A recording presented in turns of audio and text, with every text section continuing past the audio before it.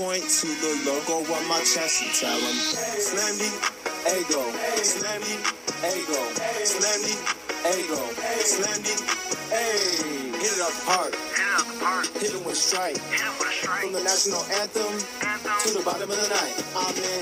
Slam the ego, slam the ego, slam the ego, slam the hey. You already know what's up. What's that? Another home run. We should know the job ain't done till we hold that trophy up. Hey. What's up, everybody? Welcome to episode 448 of the Talking Friars podcast and YouTube show. Ben Fadden with you here. This is going out on August 18th, 2023. That is a Friday, and we're recording this on a Thursday, so just a warning there before we get started. Jim Callis is the special guest here today, prospect guru. Love watching him and reading his stuff on MLB.com and with MLB Pipeline, and does work with Jonathan Mayo as well. So it's great to have Jim on. He's been on before, and there's a lot to talk about. So, Jim, thank you so much for the time. Oh, yeah, glad to be back, Ben. Always enjoy talking to you. Yeah, thank you. So I want to first start off. We're going to go in multiple directions, but I want to first start off with what the Padres gave up at the 2023 trade deadline. There were moves that they made where they brought in some marginal players. I think they got a little bit better. They didn't want to go all in, and they already had a lot of the superstar talent already on the team. But obviously with those trades, they had to give up some talent. And the notable names, I think, on this list, Jackson Wolf, Ryan Weathers, some names that, Padres fans know. Alfonso Rivas, I don't think that's a big name, but he was at the big league level for the Padres this season. So just your thoughts on the packages that AJ gave up. Do you think that any of these guys AJ will end up regretting giving up, years down the road? Not really. I mean, Ryan Weathers is obviously the famous name because he's a top 10 pick and he got to the big leagues really fast. If I remember correctly, did he make his big league debut during the playoffs? The pandemic? Yeah. And so, he was quite famous for a while. I mean, he's the biggest name, but he kind of stalled out, to be honest. I guess Jackson Wolf is probably the biggest name prospect right now, but he's more of a kind of mid-level prospect. I don't do our Pirates list, but I don't think we put him in the top 10 of the Pirates system. They have a deep system. I mean, he's okay, but you can replenish guys like that.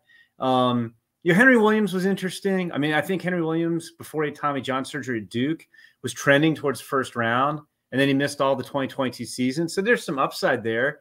But they got him, I want to say, in the third round of the 2022 draft. Esther Suero is a little bit interesting, but I mean, I think I've said this. I don't know if I've said on your show, Ben, but when I've done some Padres stuff, I mean, one of the things with AJ Preller is, I think, you could call it confidence, arrogance, faith in his scouting and development departments. I just feel like under AJ, the Padres feel like there's always another draft. There's always another international period. We're always going to go find more prospects. And none of these guys was a cornerstone of the Padres' future. So, but even when they've made the big trades, like when they made the Juan Soto trade and they gave up all kinds of big name prospects, I just think the attitude is, we're the Padres, we'll just go find more players. And I mean, you look back to a year ago when, the Juan Soto trade was grabbing all the headlines and they traded five top, two, Abrams and Gore graduated, but five guys who had been, top-notch prospects to get Juan Soto. And here we are a year later, and Ethan Salas is one of the best prospects in baseball. They hadn't even signed him yet. And Jackson Merrill, I was coming back from an injury. He hadn't played a ton in the minor leagues. Now Jackson Merrill's top 10 prospect, and they've had another draft, and they had another international period. So I just think they feel like they're always going to be finding prospects, and especially in deals like these, where it was kind of like you said, they weren't going all in, and they weren't trading. Jackson Merrill didn't go anywhere, and they're certainly never going to part with Ethan Salas. But yeah, I don't think they're really going to regret. I mean, some of these guys may pop, but for what they are right now, I think all the trades made sense to me. They were kind of trying to make some minor moves at the deadline without sacrificing a big part of the future. And I don't think they did sacrifice a big part of the future. Yeah, I agree there. I wanted to stick on Ryan Weathers, the first round draft picks in the past for AJ Preller so far. And I just wanted to ask, your thoughts on that trend that we're seeing with AJ Preller, where especially pitching. And I know it's been some circumstances where Mackenzie Gore he obviously still has promise, and he was just dealt for Juan Soto. Like, you understand him not having a bunch of success with the Padres because it was just a trade. But there have been some in the past where it's first round picks, they come up and there's an impact, but it's not as good as I think some Padres fans were expecting or hoping. So what is the reasoning, do you think, behind that? Is it Preller not drafting the right guys? Is it just favoring stars over them in trades? Is it the developing? Is there something there, or is it just, again, like the wrong draft picks? What do you think on that? I think a lot of it too is, I think there's this expectation. I think in all sports, like a first round pick is going to be a future star.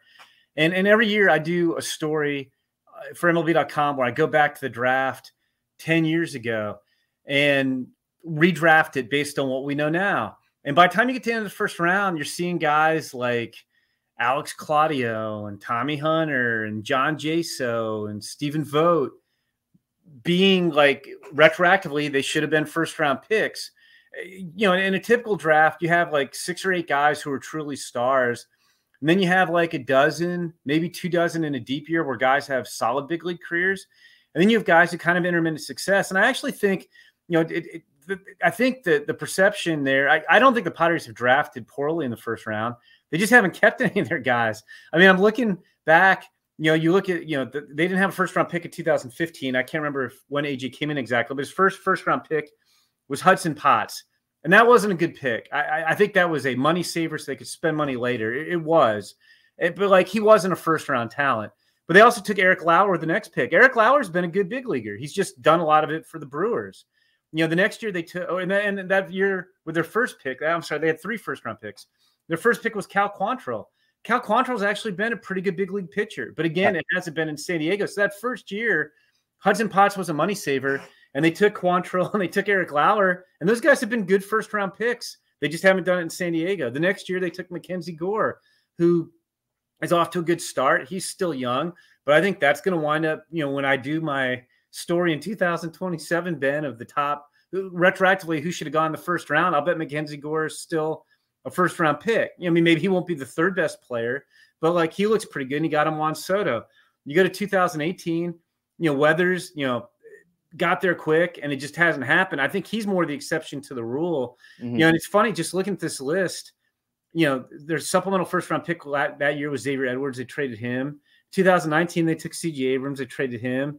2020, they took Robert Hassel, and they took Justin Lang in the sandwich round, and they traded both those guys. So I think part of it is that I think some of these guys have been good big league players. C.J. Abrams is pretty interesting too. It's just they haven't had that impact in San Diego, but they have had impacts elsewhere. And again, I think it goes back to that kind of mindset that like AJ's kind of been all in for, I've lost track how many years in a row it is, but they're not afraid to trade prospects because they feel like they'll go out and they'll get more. And I mean, you look at the last couple of years, Jackson Merrill looks like a great pick. In 22, they took Dylan Lesko, who's come back from Tommy John. He's looked promising. I mean, it's still very early, but right. Robbie Snelling, who they took in the sandwich round, has looked very good too. So I think they've drafted fine. It's just you haven't seen much impact in San Diego because they've traded so many of the guys. Yeah, and I think sometimes there's this narrative out there that after the Juan Soto trade, right, the whole farm system's gone and the Padres don't have this strong farm system anymore. And I think part of that is because of where the Padres are at the big league level right now. And when there's been injuries, who has been called up? Ryan Weathers before he was dealt. Jackson Wolf came up from Double-A to make one start in Detroit. Reese Kinnear, I know he has Tommy John surgery, but it was those guys, and I don't think that impresses a lot of Padres fans. Right. So I think there's that, but I still see it as a strong farm system. I mean, you go look, sure, Triple-A, it's not great, but there's guys in Double-A. There's obviously Salas, there's Merrill, there's Robbie Snelling, there's Dylan Lesko, there's Samuel Zavala. Like, there's a lot of talent. Dylan Head is, I think, top 10, and he just got drafted, obviously. We can talk about him here. But, like, there's a lot of talent. It's just at the lower levels of the minor leagues. Yeah, we actually ranked their system 9th. And we just did our farm system rankings a couple days ago, and they came in 9th after being 28th a year ago at this time and 23rd coming into the season. And we've talked about some of these guys. Like, It is a little. They have 5 guys on the top 100 after trading all those guys last year, and that's not even counting guys. They have guys like Jairo Uriarte and Adam Mazur are pitching really well. They have guys like Brandon Valenzuela, Nathan Martorella, Jacob Marcy, Graham Pauley. Those guys are hitting well. Yeah. Like they have depth. Like I agree. I mean, look, I mean, they've kind of like, I don't know if maxed out's the right word. They have a very, very high major league payroll. And they've had a very frustrating season where like their record in close games is crazy poor. If you look at, the record based on runs scored and for and against, they should have the 3rd best record in the National League. They might not make the playoffs. So it's kind of a crazy year. So they weren't going to go nuts at the trade deadline necessarily. But had they wanted to go out and make a big deal, they could offer a guy. Like, it'll be curious to see. And I'm not like the Angels pulled Ohtani off the market, but I guarantee if Ohtani was on the market, I don't know that they would have gotten him.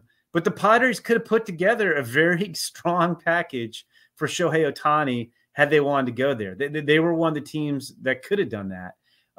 It wouldn't just be dreaming. So, yeah, I mean, their farm system, just with guys they've added, with guys who've gotten better, they look significantly better than they did a year ago when they kind of emptied it out. They promoted a lot of guys and emptied out a lot of it to go get Juan Soto. Yeah, for sure. Moving to the 2023 draft, what I got from that, obviously, Dylan Head was the 1st-round pick. And Homer Bush Jr., I believe he's already in Lake Elsinore. Like, I'm already seeing some of the talent already there. And it was a lot of up-the-middle talent. And there was a lot of pitchers selected by the Padres, which isn't shocking. Like, that's what A.J. Preller has done in his history. He loves the up-the-middle talent, athletic guys. And if they're going to be big leaguers, we'll find out a position later. Like, that's what it's kind of been if guys are blocked. What did you think overall of this 2023 draft for the Padres? Yeah, I mean, I thought they did. I thought they had a lot of interesting guys, especially considering they didn't have a 2nd-round pick. I mean, Dylan Head's one of the faster players in the draft, and he's not like the slap-hitting speedster. Like, he's not going to be a 30-home run guy, but he might be a 15-homer guy. Maybe even gets to 20. But, like, he hit the ball with more authority this year. He plays good defense. He's like kind of your classic center field profile. You mentioned Homer Bush Jr. Yeah, he's super interesting. He can really run. He still looks so slender. Like, if they could get some strength to him, he's got some bat speed for power. He never hit for a lot of power at Grand Canyon. I think he's got to get stronger, but there's a lot of upside there too. And then those were the 2 biggest names, but like JD Gonzalez, the catcher they drafted out of Puerto Rico, he's got raw power. He's got plus arm strength. He's got promise as a receiver. So he's kind of interesting if he wasn't a big name. And then they got a couple of high school pitchers late that were kind of they paid over slot to get him, is what I'm struggling to say. Cannon Kemp in the 8th rounder. He was a potential top 5-round guy. He's 6'6", kind of a late bloomer this year. I think there's more velocity in there. He's got some feel for changeup. He's got a slider. He could be a 3-pitch guy. In the 11th to 12th round, they got Blake Dickerson, who came into the year like a potential top 3-round guy. Didn't have a great spring, but he's a guy who's pitched well on the circuit before. He's got a good slider. He's got a low 90s fastball. He's got feel for a changeup. He's a guy with a lot more upside than a 12th rounder. Their 11th rounder, Carson Montgomery, had a rough year at Florida State. But, like, if he can get back to, like, he's had a mid-90s fastball times in the past. He's got a hard slider. He's got feel for a changeup. Like, their 8th, 11th, and 12th rounders, talking about some of the pitchers, are better than your typical 8th, 11th, and 12th rounder. So I like their draft. I think there's a lot of upside there. What about Jackson Merrill? Obviously, he is in the top 10 for the Major League Baseball prospects, not just obviously Padres. Where do you think he's going to fit in at the big league level, assuming he doesn't get dealt? Where do you think he fits in with Xander Bogaerts, obviously, Manny Machado, Jake Cronenworth, Ha-Seong Kim? I don't think he's going to return after next season, so he could fit in there. But that might end up moving Xander Bogaerts to a position like first base, or having Jake Cronenworth play first base and Bogaerts play second, or Merrill play second and Tatis stay in the outfield. Do you see Merrill potentially moving to a different position? How do you see that happening there? Yeah, I mean, I could see him moving. I mean, he's improved his quickness. So I think he's got a better chance at shortstop. Since he's signed, he's improved his quickness. He's improved his arm strength. So I think he's got a better chance to stick at shortstop. I mean, when they drafted him, it was kind of like you were alluding to before. You know, they were drafting a guy who could really hit, and then they were going to figure out, you know, where he played in the long run.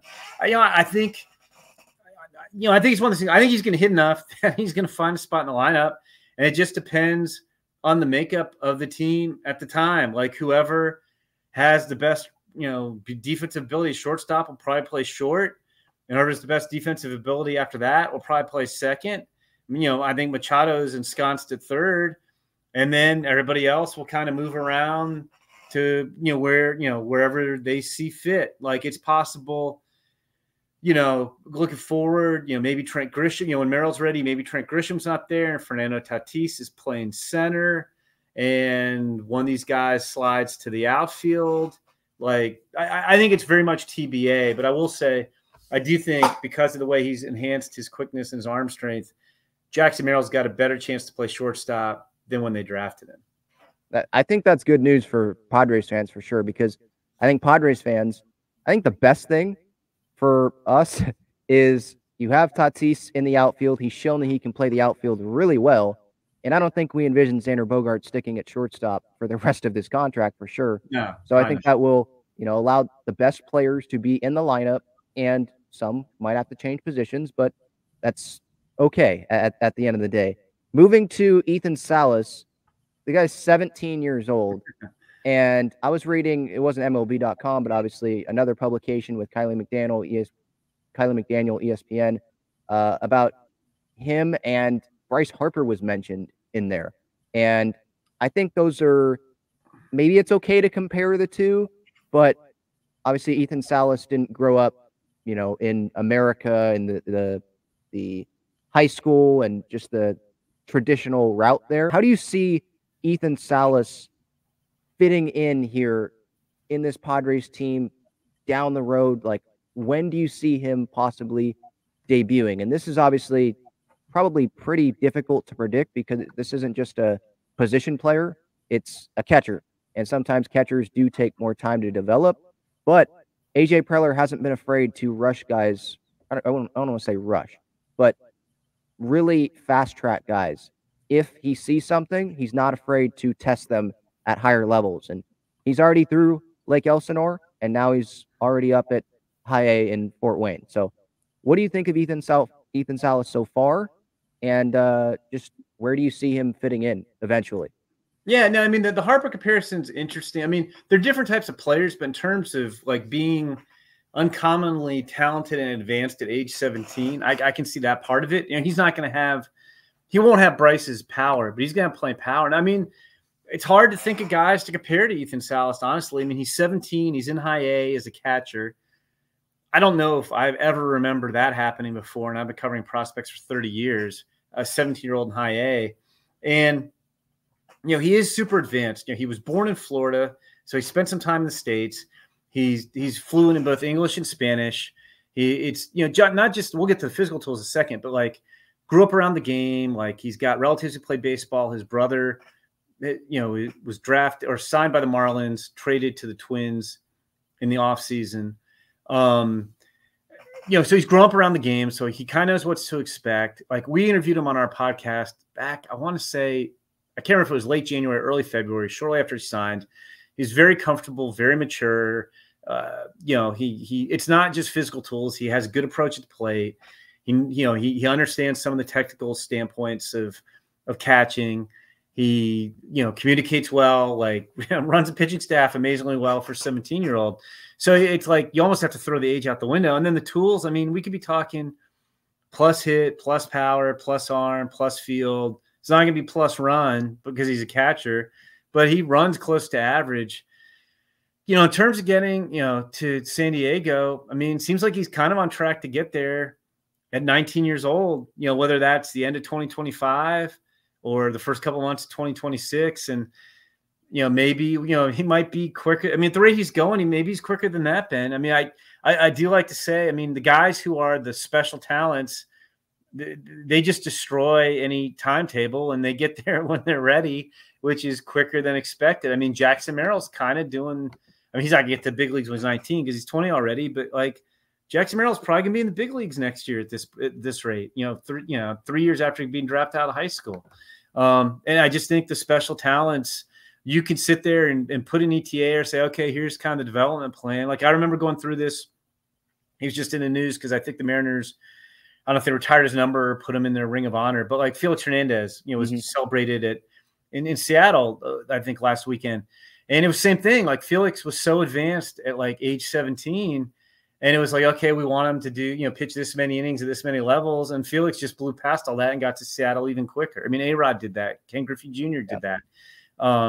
And I think the guys who are really special players, you can sit there and kind of say, okay, this is what makes sense. And they blow it up. So I think he's going to blow it up. So you could see this potentially as something where, let's say the Padres, they have Luis Camposano be the catcher for a couple years, or they bring back Gary Sanchez because that's worked so far, and they give him a couple years. And after that contract is up, you could just see Ethan Salas ending up being the guy there, and maybe Camposano still on the roster, have that combination right when Salas comes up.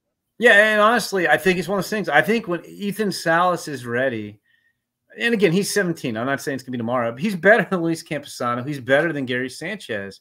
And even if those guys are under contract or, whoever's on the roster, it's the same thing. Like when Ethan Salas tells you, I'm ready to play in the big leagues, it does not matter who you have at catcher or what the plan is or what the contracts are. Ethan Salas is going to be your catcher. So, yeah, he's that talented. I mean, I was talking to somebody with the Padres when we were working on our top 100 prospects list, and he said that they had another team tell them that considering his age and how many years, obviously, of play he has ahead of him, that this other team considered Ethan Salas the most valuable player in baseball, and that includes big leaguers because he's this good at 17 and is going to have however many years of a major league career.